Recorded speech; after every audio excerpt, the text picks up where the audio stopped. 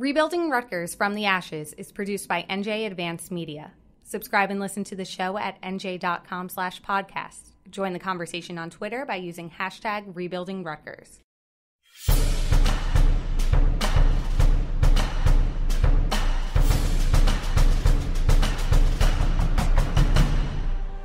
Welcome to Episode 8, the season finale of Rebuilding Rutgers from the Ashes. I'm Joe Giglio.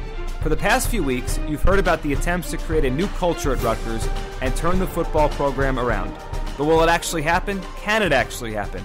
We have a roundtable discussion on the future of Rutgers football under Chris Ash. Let's welcome in Ryan Dunleavy and Keith Sargeant. They cover Rutgers for NJ Advanced Media. Steve Politi, our longtime columnist, and Todderick, our recruiting expert. Steve, we'll start with you. Rutgers obviously has had a tough year on the field, trying to lay a foundation off the field. How would you assess the first year under head coach Chris Ash? Well, I thought he got to a very good start. When he came in, he had to establish things. He had to get a good recruiting class going. He had some success in New Jersey recruiting I didn't think he would have. As far as the season itself, it's really hard to see it as anything other than below average. I thought they would be better on the field. I thought they would perform better. I thought they had more talent than certainly the record shows this season. So I'm a little disappointed there. I mean, clearly this is going to be a much bigger rebuilding job than I thought. So overall, I'm going to give him a C. You know, I mean, I had I had low expectations for the season, and I think the team has even gone under that bar for me. Yeah, I think that's fair. I mean, some of the games, they were outscored, 224 to nothing in those big four games against the big teams in the Big Ten. And it got really ugly at times. And now they're going to try to move forward and be better in the future. Keith, for you, when you look at Chris Ash, and you've been around some different coaches here with Rutgers covering this program for a while, how would you evaluate his first year with the lows, the highs, everything in between? You talked about right at the top, you said changing the culture. And I think that's a big part of it that gets lost. And we've written so many stories about the culture change and how what he inherited goes beyond the recruiting. And we've discussed at length that he essentially lost 2 recruiting classes between 2013 and 14. 40% of those players are no longer there. So that talks about the talent of the program. There's not a whole lot of talent. We now know the scope of the lack of talent. But I think there's a sign in the team meeting room that says it all. No drugs, no weapons. And when I talk about the culture, and we're just still trying to sift through some of the Kyle Flood era, they needed a cleansing. And by all accounts, he's really changed the culture in a positive way. We've written so many stories about the nutrition, and we talked about it on the podcast, strength and conditioning. When I say that he's changed the culture, from all accounts, whether it's academics or just players in the community, he's rewarding players, not just disciplining players for when they act up, but rewarding the players who are doing the positive things with the Champions Club. I think he's really changed the culture. I'm giving him an A. I mean, I know it sounds ridiculous because we're talking about a season that a losing season, but he's a first-year coach. I think the talent in the program it has been an issue, and I think you cannot lose sight of the fact that he was brought in for one job, for a major part of the reason why he was brought in by this administration was to change the culture, and he's done that so far. My biggest question is how I didn't have you in college as a professor. Did you just give him an A? I did. I gave him an A. I'm giving him an A because he's a first-year coach. 224 to nothing against the 4 biggest programs in the division. I'm not minimizing that. I'm not minimizing that. Fans pay a lot of money to see 4 shutouts for the first time since 1937. And I'm not minimizing that. Fans pay a lot of money to see, but fans also don't want to see players get arrested. 7 players get arrested. Some of the stuff, the drug stuff that we were talking about, sexual assault. I mean, I'm talking about some really deep-rooted stuff that was going on in this program that is way, way beyond wins and losses. I think he is, in a positive way, changed the culture. I think you guys are talking about 2 different things, and that's kind of, yes, he probably does deserve an A off the field for what he's done in terms of changing everything.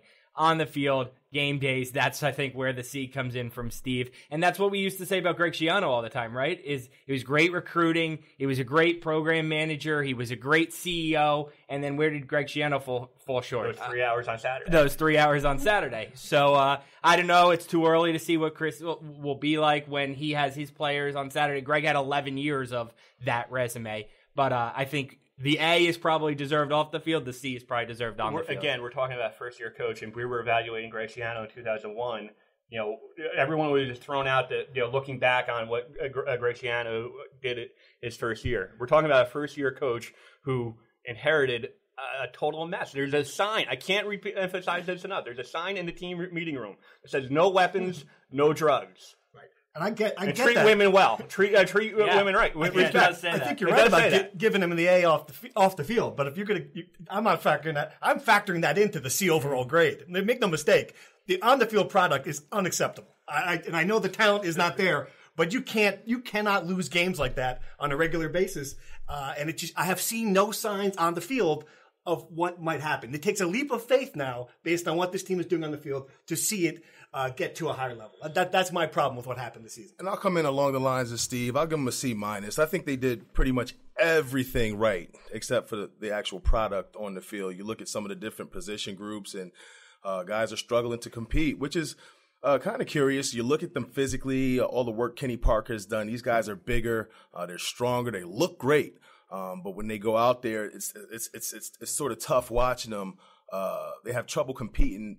They'll keep those games kind of tight. They'll be competing. They'll be fighting, and then something just gets lost in that at some point for whatever reason. But everything else off the field, magnificent. They infused a lot of energy back into this program, a lot of positivity, got the fans going. The recruiting class has been awesome up to this point, landing Micah Clark, who I have as the top player in my NJ.com top 50, plays both sides of the ball, explosive player, and also a kid guys will follow. You got a legacy like Bo Melton that they got to commit early. He'll come here and do some great things on the field, in space, with the ball in his hands. But let's not act like Rutgers doesn't have players that nobody else wanted. I mean, you got guys that came here with 30 offers, guys like Darius Hamilton, J.J. Denman, Chris Muller. Now, these are obviously bigs. They are somewhat lacking in the skill department, but when you're talking 78-0, it's not like they don't have enough talent to be able to scheme something a little bit tastier than that. So I think they'll go back to the drawing board. There's some hard decisions to be made. I do believe that Ash is the man for the job. I love his message. I love the vision.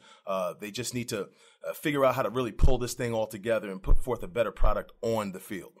So what is the biggest problem on the field, right? We talked about Chris Ash and off the field, and Keith said an A, and what he's doing to lay a foundation with a new culture here. But on the field, right? What's the biggest issue? How does this happen? And Todderick was just saying they do have some talent. They do have some players on this team. I mean, you guys mentioned the score, 224-0 in those big four games. They also were outgained. I mean, it wasn't just like by accident. Like, they were outgained by almost 2,000 yards in those four games.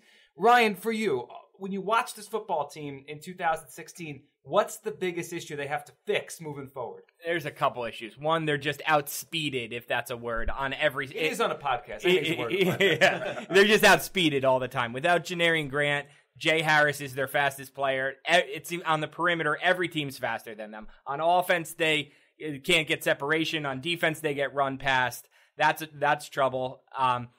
At the line of scrimmage, they want to be a line of scrimmage football team. Well, they're last in the Big Ten in rushing defense. They've struggled to run the ball. So they get out physical. That's what they want to be, and they get out physical. And then depth-wise, I mean, I think they have, Todderick mentioned, some guys who had a lot of other offers. They have a lot of guys who are Big Ten quality starters. They have no Big Ten quality depth. And Keith mentioned it earlier, the two recruiting classes of Floods who were just shredded by transfers and dismissals. They have no depth. So they go from Big Ten quality starters to guys who are probably not Big Ten players at all as soon as you're on special teams, as soon as you're in the third or fourth quarter and guys need breaks. So they just get annihilated when it's other teams, starters or even backups against their backups. Was this inevitable, Keith, like this year? Like, you know, Chris Ash, or it could have been Steve Politi, or it could have been anybody else. Were they in such a bad spot roster-wise that some of this was inevitable? And maybe no one realized 78-0 was going to be inevitable in a game. But did you think this could have happened this year just because of where they were as a program? No doubt. I can't emphasize enough. I mean, 40% of two recruiting classes. And those recruiting classes, and Todderick knows this as well, they were not exactly, top 25 classes. These were in the mid to upper 50s nationally, and 10th or 11th in the Big Ten. So they weren't really great recruiting classes to begin with. You lose 40% of those players. You're talking about depth. You're talking about special teams. Todderick's right. I mean, you do have players like Chris Muller and Darius Hamilton who have a lot of offers. Ash has had 1 year with those guys, so you could talk about the lack of development a little bit maybe. But they don't have depth. I can't emphasize that enough. We're looking at it right now. They don't have depth. The one other thing that I think that gets lost, they don't have an identity. I guess that's one thing that Ash needs to instill going forward is an identity. Greg Schiano, had the swarm. Defense. They just they need an identity. I think going forward. I think what surprised me, and you look at this program, one thing they've had throughout, good seasons or bad, they've had these just playmaking receivers. They've had Mohamed Sanu. They've had Leonte Carew. They've had Brandon Coleman. They've had these guys, these big, physical, strong receivers. They don't have any playmakers on this team in this program. And I think that's been one thing to me that's very jarring is just to see when you look at the problems this offense has had, and believe me, the offense has just been unwatchable. They can't. I mean, they set a record for punts in the Big Ten with one game to go. It tells you all you need to know. When you see how bad this offense has been, to me, I think that's the one thing that just sticks out to me.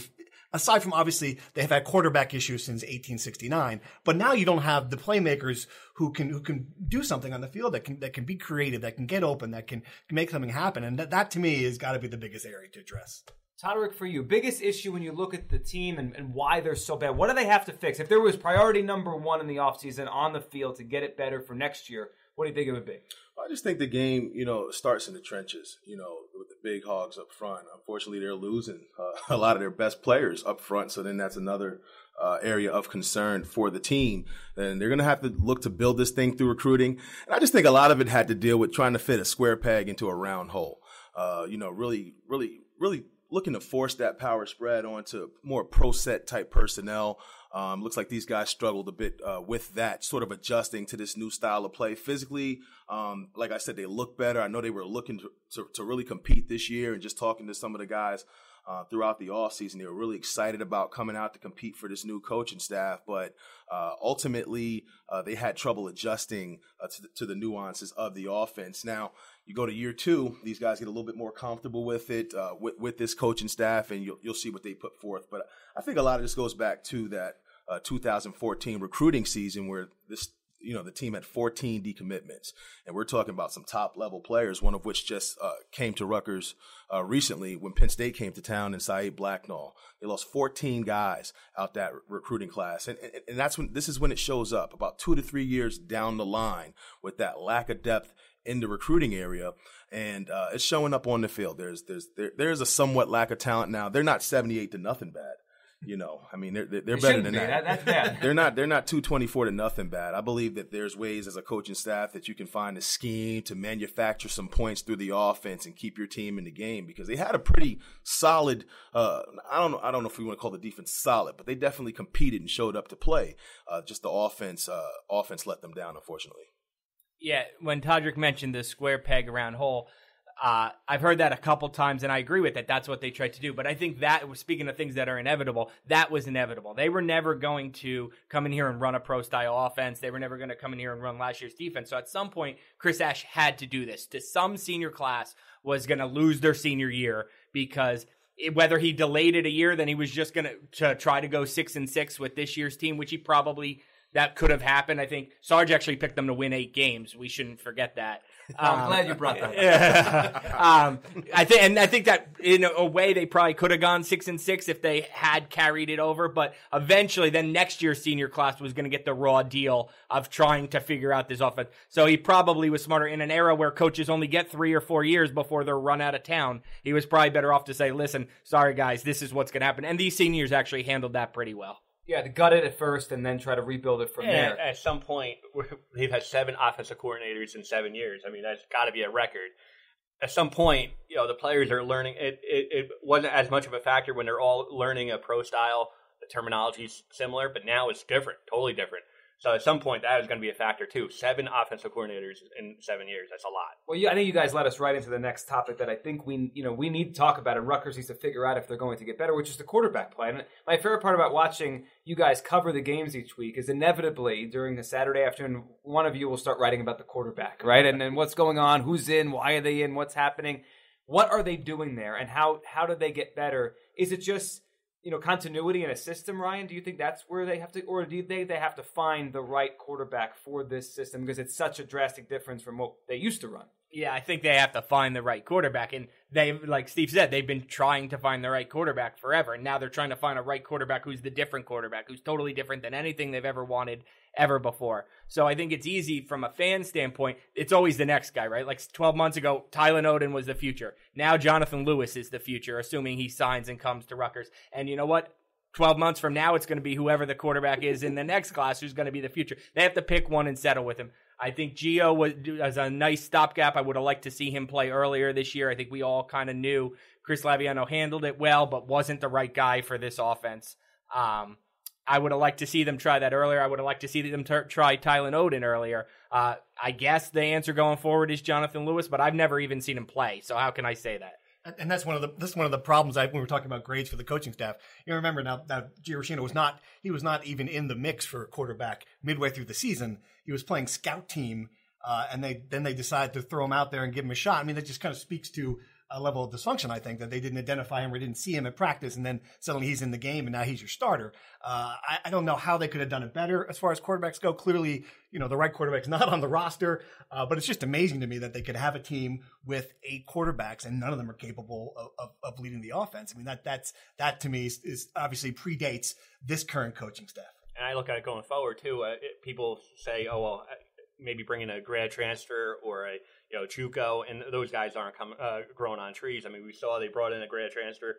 Zach Allen couldn't win a job.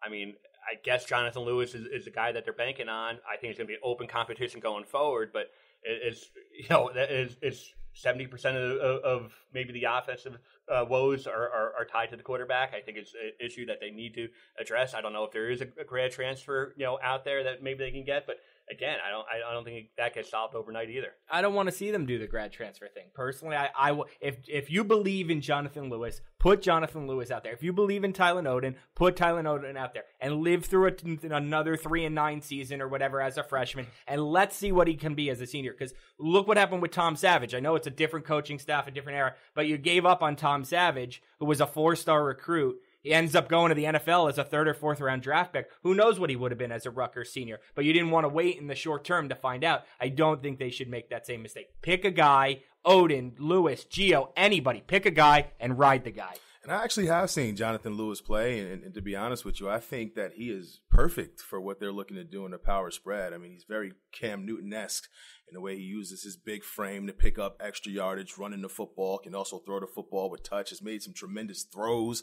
I think that's maybe what Tylen Oden was maybe missing a little bit of, the ability to pass the football. We see the explosion in the run game, but you got 2 guys that you can sort of start to lean on and really look to develop. But I really do believe in Lewis, and it'll be interesting to see if they give him the keys to the car automatically coming in as a big-time freshman quarterback. Why doesn't he have more offers then? I think he shut down his recruitment a little bit early. I remember watching him as a sophomore sling the football around back when they had Wimbush and just saying, wow, this kid can really throw the football. We're not even talking about ability to run. The first time I saw him was actually at the Rutgers passing camp his sophomore year. Man, he has a huge arm, can really spread the field, stretch the field, get the ball down the field. He's worked on his touch and accuracy, which I think has come a long way since last season. That'll be a huge area for him to continue to develop in. But physically, he has all the tools. The one thing that you obviously have to look out for when running the power spread with these big quarterbacks is injury. He got dinged up this past season playing against a Lincoln team, suffered a neck injury that was pretty scary, was able to return to the field next week showing some toughness. But you certainly have to look out for that. But I think with what they're looking to do, he's certainly the perfect chess piece. What's the marriage between finding the right quarterback and the system? And what do you guys think about the system? We've seen the spread work all around college football. I mean, the spread is everywhere. It's football now. There's a system? I'm sorry. I couldn't resist that one. What do you think about what they're trying to do with this system? I mean, is this just a matter, Steve, you think of finding the right quarterback and then this thing starts really moving? Okay, so absolutely not. So you think they have to fix some things with the offense and find the right quarterback? It's very difficult to know on a week-to-week basis what they're trying to do offensively. And I mean that honestly, and I defended Drew Maringer, the offensive coordinator, in a column because I strongly believe what Sarge said. You just can't just keep on changing the coaches and expect this thing to work. Eventually, you have to invest in one, live through the growing pains, and try to build the system that way. Some continuity. That said, there's just no excuse for the absolute lack of competency this offense has shown during the year. It's, I think, arguably the worst offense in school history. I mean, you can't really, it's hard to believe, but when you score 56 offensive points in whatever, how many conference games, it's very hard to imagine, that the players aren't that bad. And what bothered me about what happened this year was the inability to get a running game. I thought they would come in this year with several talent. Robert Martin, a very good running back from last year. I thought there would be one thing they would do well, and instead it's been another weakness. So I have a lot of questions about what the system is, and I would like to see it before you pass total judgment. I would like to see it with some of these receivers they have coming in, with Jonathan Lewis, to get a sense of what, if it's going to work or not. But right now, I don't see a lot of competence. I think there were two plays I kind of remember that are going to be looked back upon. The Ohio State game where they were driving early, and then they try a trick play, it blows up in their face. And then the Penn State game, they recover the opening kickoff, and they try a reverse. Both of those plays were boiled down to execution. I mean, we kind of harped on it. Could he have been more creative? Could Drew Maringer have been more creative? Yeah. But sometimes it does boil down to execution. And that trick play at Ohio State, I can't fault them for attempting to try to change it. They weren't going to beat Ohio State, but at least you gained some momentum early. I can't fault them for that trick play. It blew up in their face. I can't fault them for that. Same thing with Penn State, the reverse. I can't fault them for when a play blows up, due to execution. I think we've seen the power spread work other places where they have a lot of talent. Ohio State, even Houston, I guess, has a lot of talent. They came to Rutgers and annihilated them 3 years ago. So even they have some talent, and that was, Drew was part of that staff. My point is, they can't. I do think the system will work when you have the talent, but it's not just Jonathan Lewis. Let's not kid ourselves. If Jonathan Lewis came on this team this year, 1 year older, they wouldn't be any better. I mean, they still don't have Janarian Grant, which was a season-ending. I mean, when you say season-ending injury, it wasn't just a season-ending injury for Janarian Grant. It was a season-ending injury for Rutgers football. I mean, it was a killer injury. They don't have anybody like that. Supposedly, Bo Melton's like that. Supposedly, some of these other kids are like that. But they're going to be true freshmen thrown in the fire. Amir Mitchell. Supposedly, some of these kids can do these things that they want them to do. But this isn't just insert a quarterback and go. This is insert all new offensive personnel and go, and without 3 senior offensive linemen. Good luck, kid. Yeah. And I secretly thought that when Janarian went down, that things would open up offensively for this Rutgers offense, being that they didn't have that one player to depend upon to pretty much do the majority of the work. But unfortunately, it just exposed the fact that there were the cupboard was somewhat bare at the skill positions, and that's tough to say when you got a guy like Robert Martin, you got Hicks, you got guys that are known to be playmakers in the past, but for whatever reason they were unable to get the ball rolling offensively. And then you look at some of the play calls with Laviano, some of the curious calls where you have him running in situations where, this is a Tylen Oden type situation after you had already kind of gotten him going. There were certainly some questionable decisions made throughout the year. I like Drew. I like the energy that he inserts. I think he does well recruiting, especially because he's close in age with some of the recruits, and there's certainly some positive things that he has done. But there were certainly some questionable points throughout the season when it comes to offensive play calling. If I'm just going to give you a 30-second turning point of the season, it's the 4 plays where Janarian Grant got hurt, and then you just mentioned curious play calling. The number one curious play calling is Janarian Grant gets hurt, and then they have the ball 1st and goal at the 3-yard line. 2 runs by Tylen Oden where he can't get in the end zone up the middle, then 2 runs by Chris Laviano. They don't end up scoring in a game that I think was 7-0 Iowa at the time, and they lose the game 14-7. They get 0 points. Grant goes down. They don't score from the goal line. The team's totally deflated. They lose the game, and that's probably who knows? That's the Big Ten opener. If they go 1-0 in the Big Ten, who knows what we're talking about right now? Yeah, it could be different. We could be having a different conversation. We're having this conversation, and they have to change it moving forward. That's the whole point of this podcast, whole point of, I think, this regime with Rutgers. Todderick, I'm going to get your perspective on this. I'm going to get all your perspectives because, opinions, what we know, and what you hear out there, Todderick. We'll start with you on this one. You're a recruiting expert, and I think the big question I have is, how much will this season impact the future seasons, right? Because we're all talking about how they need more talent. They need to get a foundation in here. But when you have a bad year, it's obviously not good for recruiting. How bad will it be? Do you think this will impact the kids that do not want to come here anymore? What do you think's going to happen here based on a tough first year for Chris Ash, recruiting-wise? Well, so far they've suffered minimal commitments. Obviously a couple at the running back position. They've got one along the defensive line. But it seems like the group that they have right now is somewhat intact and are coming in with the notion of let's be the reason that we turn this thing around. They seem to be holding hands and sticking together somewhat. The guys that you kind of have to look out for are the out-of-state guys that aren't necessarily as connected to the in-state guys. A guy I wonder about like Tyshawn Fogg, although I hear he's still in the fold. Was supposed to speak with him last weekend, but didn't hear back from him. So that's certainly interesting and will be something to watch down the line. But I think one of the most important cogs being Micah Clark, the top player in the state, is thoroughly committed, will be enrolling mid-year, so he'll be here in January, able to get some early work. He's a guy that can play multiple positions. I think ultimately he's special at offensive tackle, but you watch him on the defensive side of the ball. He can play the 5 technique, he can play the 3 technique, and really get you going in multiple facets of the game, even at the tight end or DM position. So I think he's versatile. I think he's a leader, a guy that some kids will follow. He's coming in with his brother Jamal Beatty, another lineman. Again, they need to be better up front. Obviously, those guys are young, so you can't really say how much you can expect to get from them year one, but at least it's a good sign to have some of your leaders sign on early, get here, get that wrapped up, and send some goodwill throughout the rest of this recruiting class. Are they getting and here's the question I have. I obviously can't follow this as closely as you do. No one can follow this as closely as you do. We'd all lose our minds. But when you look at I look at your charts in the coming classes. Mm-hmm. I'm going to give them this one. This is a very good recruiting class. Mm-hmm. Are they getting in with the guys? This is what concerns me. I see your list of the top juniors and the top sophomores, and I see a lot of the usual Ohio States, Florida's, right. Alabama. Are they getting in with those guys? Because if they don't get in with those guys, well, they're going to be back in the same spot in a couple of years. Yeah. I mean, they're certainly doing a nice job competing, and I thought they did a nice job really selling the process and not really selling kids on results from this season. I feel like the expectations were somewhat tempered. Now, you want to at least be able to show that you're going to go out there and compete. Give them some type of reason to believe, to have something to hold on to. And when I talked to the committed guys like Jonathan Lewis earlier this year, one thing he grasped upon that made him hopeful was when they inserted Gio and started moving the ball a little bit. So that gave him some confidence in his decision to stick with the hometown team.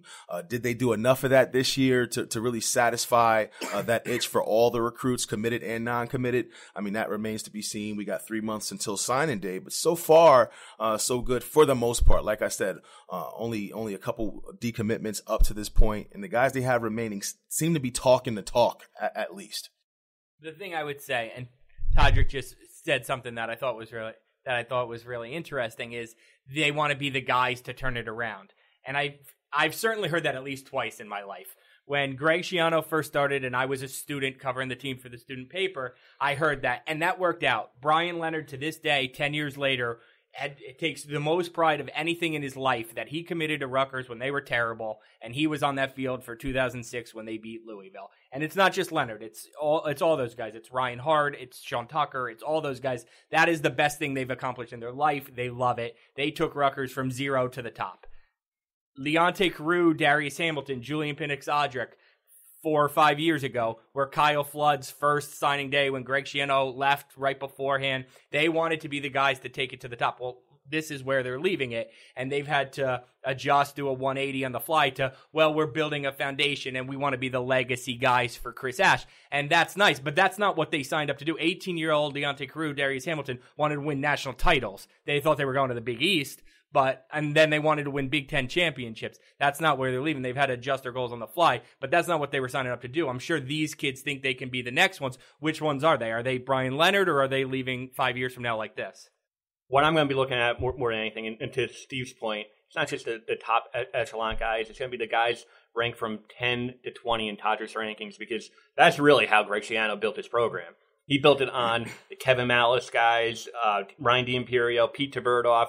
The list goes on and on. These guys weren't the cream of the crop in the state. They were guys ranked from 10 to 20. And Greg would get, of those 10 guys, he would probably get 7 or 8 of them. And that's how you build a program. And that's what I'm going to be looking at more than anything. And also the recruiting map has changed somewhat. People talk about the state of Rutgers, and that's those states, which encompass the success that Rutgers has had, leading up to the past couple seasons. And it's kind of changed. I think Schiano built this thing on Florida, New Jersey, and New York. Those were the main states, and now you got a Midwest staff that's really placing a emphasis on the Midwest and getting out there and landing some of those guys, where the emphasis is less on speed and more on size and power to compete in the Big Ten. But again, we talked about speed earlier. That's the one thing that they're lacking that they got from those Florida recruits. Now, it is tough to recruit Florida kids simply because you can't get them here often enough to keep them interested, to keep tabs on them. Those kids get a lot of offers just getting the benefit of the doubt because they play in Florida and they're known for having speed. So those kids get more offers than New Jersey kids, New York kids, and more opportunities. So when you can't quite keep your thumb on them, it's tough to keep them in the fold. And a lot of times those kids end up decommitting and making your program look bad. So I think that's why a lot of schools make the decisions to stay away from the state. But there's so many talented players there. I think speed is key, being able to run with some of these guys. The size and power is good, but they need a nice combination of that to move forward in a positive manner. And I think just what Sarge said about the Kevin Malice of the world, the McCourties were 2 stars.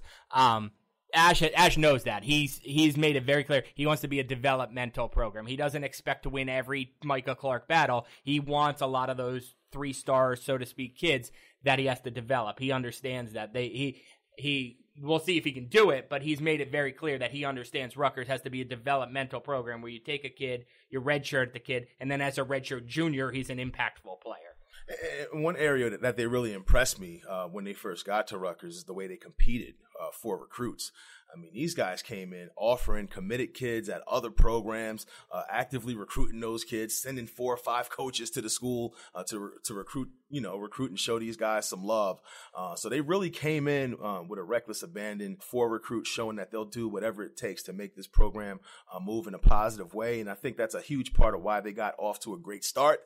It's just, when it came down to the football at the end of the day, that's what dropped that grade down from an A to about a C, C minus, simply because the on-field product wasn't as good as at least what we anticipated as far as them just competing and hanging in some of these games. I don't think we expected them to go out there and win all of these games, but I expected to see a little bit more from a competitive standpoint. Those guys hanging in some of these games, especially with the strength and conditioning improvements that we've seen from Kenny Parker, for whatever reason that didn't materialize. But it'll be interesting to see what they can do moving forward.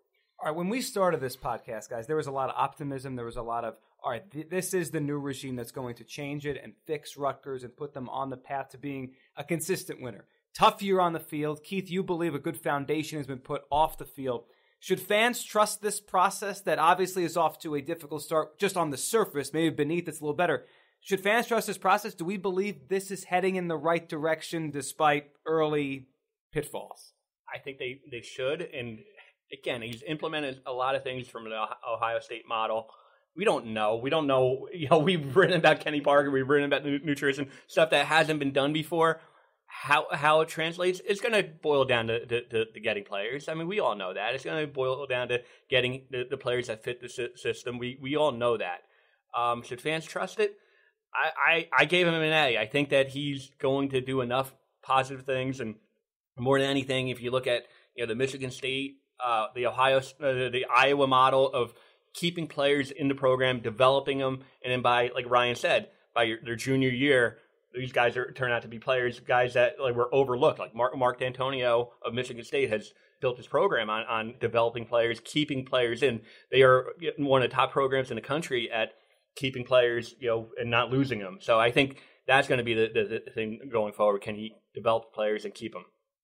I guess what concerns me, and you're right, we came into it with a lot of optimism about the process, but when you see just how the 4 dominant programs in this division just destroyed them this year, it makes it hard to see, all right, what are we talking about? We're talking about in the future, are we looking at this team getting back to 7-5 and getting to the Quick Lane Bowl and having that level of success again where they can put a trophy in and feel good about themselves?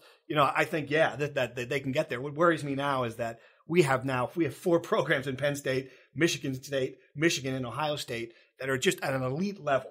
And I'm just wondering how long it's going to take for them to get to the point where they're not beating these teams, when they're competing with these teams. And we're at the same level now. I mean, 24-0. That's what makes this season difficult. So what's realistic in terms of that? Is it ever? Can they ever get to that level? Is it 3 years from now? Is it 5? And What's really legitimate? I think the cool thing about football is it's a quick turnaround sport. Remember, just 2 years ago, Rutgers beats Michigan. Just last year, Rutgers had a very good shot at beating Michigan State. They were in that game. They hung in there and were doing some really positive things. So it's a quick turnaround sport. You certainly have to be able to coach your guys up throughout the offseason, implement a plan that works for the personnel that you have, and I think you give yourself a shot. I think the message is right. I think the strength and conditioning program is right. As we've said multiple times throughout this podcast, pretty much everything except for the on-field results went right. So I think they're off to a good start. They can turn this thing around and fuse some excitement back in the program, but it's going to start with the X's and O's. Is that good news or bad news that they were so close that they beat Michigan 2 years ago and that they almost beat Penn State? Because now they're so far behind them. I guess that's part of what I'm saying, and there's 4 of them too. That's the other part of it now. It's not that they got to catch. In the old days, you got to catch Louisville when they were in the AAC and Big East. Now they got 4 of these powerhouses, and that's a big steep hill. But can they be 5? Can they be the 5th best team in the Big Ten? And was the 5th best team? Indiana, Maryland going into the final weekend, they were 5 and 6, and that's getting to a bowl. Can they be 5? Well, sure. Can they be 6 in the Big Ten East Division? That gets you a bowl game. That's a baby step. So you're right. It's going to be a long time before they start competing with Penn State, Ohio State, Michigan. We all get that. But can they beat Indiana and Maryland first? Yeah, I think the 2 different questions. How long until they're one of those teams? I can't even see it, honestly.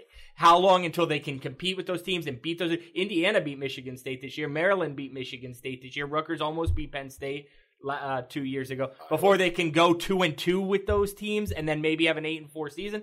That I don't think is that far off. I think they're close to that. They did that 2 years ago. The problem with that, and we say this all the time, the 2014 Rutgers season was everything broke their way. They won every close game. They won every game they should have won. They won 2 games they were underdogs. Everything broke right in that season, and they went 8-5.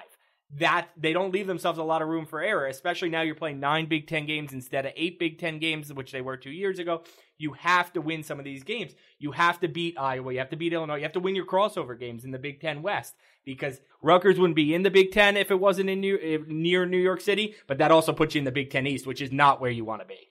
So realistically, as we move forward with this, last one here, do you think in-house, they probably always have these big dreams. A new coaching staff comes in, they want to change Rutgers. But do you think realistically in-house, the next step is just to get to that level, the one you were mentioning, the 5th, 6th best team in the Big Ten, and the other stuff that's just shouldn't be on the table right now? No, I think 3rd is probably, on a good year, you'd want to be the 3rd team. You don't want to settle for 5th, but I think 3rd, where you're 2-2 against those teams, whoever they may be. Michigan, Harbaugh leaves, you catch Michigan on a down year. Urban Meyer's not going to be there forever. They were 5 and 6 the year before Urban Meyer got to. I was like, those teams can have bad years. Michigan State stinks this year.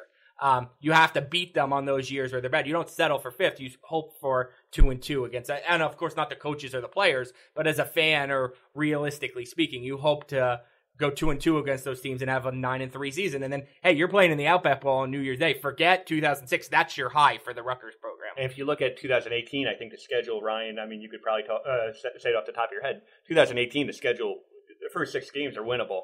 So I'm not trying to discount even next season, but again, I think it boils down to Graciano's program went to bowl games 10 of 11 years. I think that's something that a lot of Rutgers fans would take in a heartbeat. With Chris Ash, get to a bowl game, get 6 wins, 7 wins, or whatever.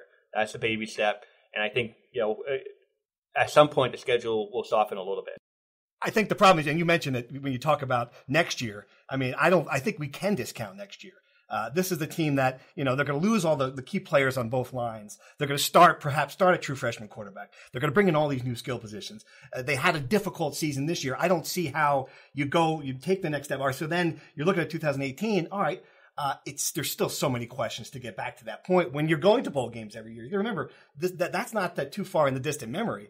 Just to get back to the level when you're going to bowl games and you're still facing that big climb to take that next step, which is what I think, why are we doing this if we're not at least thinking that we're going to get there and we're going to play Michigan and we're going to start winning some of these games and we're going to get to this point. That to me is the hard part. If you look at the history of the Big Ten, though, 2 teams have dominated the Big Ten for 120 years. It's been Ohio State, Michigan, and then Penn State every once in a while. You saw Northwestern, Iowa, but really it's 2 teams, okay? So championship and going to bowl games every year. The good thing about the Big Ten, too, the bowl games are pretty good. So we're talking about two different things. We're talking about, a conference that traditionally has had, two teams win it. And we're talking, 70% in 100 years, Ohio State, Michigan. That's not going to change. So two different things, bowl games and championship. I don't know if in our lifetime, I'm still young enough. I don't know if I'll ever see a championship, but I do think that this team will become a perennial bowl team again. And obviously, I'm the recruiting guy, but I think it all comes down to players. I mean, you look at the top teams in this conference, most of their star players are from New Jersey. You look at Michigan, they're getting it done with Jabril Peppers, a Heisman candidate, Rashawn Gary playing a major role, contributing along that defensive line, one of the leaders in the Big Ten in tackles for a loss. You look at Ohio State, Curtis Samuels from New York, Noah Brown going up, catching balls behind defenders' backs. I mean, making plays. These guys are from New Jersey, which is probably one of the strongest recruiting states throughout the country when you talk per capita. So if you can really make it a realization and keep these kids home, make that a reality. Give yourself a legitimate chance to win this entire thing. Obviously, it's a tall task. It's something that has yet to be done. We've been talking about it for 20 years. But if they could ever find a way to truly keep 8 of the top 20, 10 of the top 20 kids home on a year-by-year basis, you give yourself a legitimate chance to win this whole thing. To summarize that, I think 2018 is the year Rutgers fans should circle on their calendar because of the schedule. Ohio State's the second game of the season, but the other first 8 games are all the non-conference games and all the Northwestern, Purdue, Indiana, Maryland, and then you finish with the Monsters at the end. That's the game they should circle, I think, in terms of when can we see some progress, when can we break through, when can we go back to bowl games. And then, like Todderick said, it's going to take eight of the top 20 kids, or the Peppers, the Barkleys, the Samuels. If they all come here, that's when, like Sarge said, you could be the team that steals one from Ohio State or Michigan, the Illinois in 2005 or the Iowa last year, or the team that when those teams don't win it, once every 8 years somebody else wins it, you could be that team if you have the players. 8 episodes in, rebuilding Rutgers from the ashes. It feels like there's more questions than answers, but there's also some hope there, as you guys illustrated. Really appreciate everyone, all of you being here and being part of this podcast, and all of our listeners for going on this journey with us. Thank you for listening.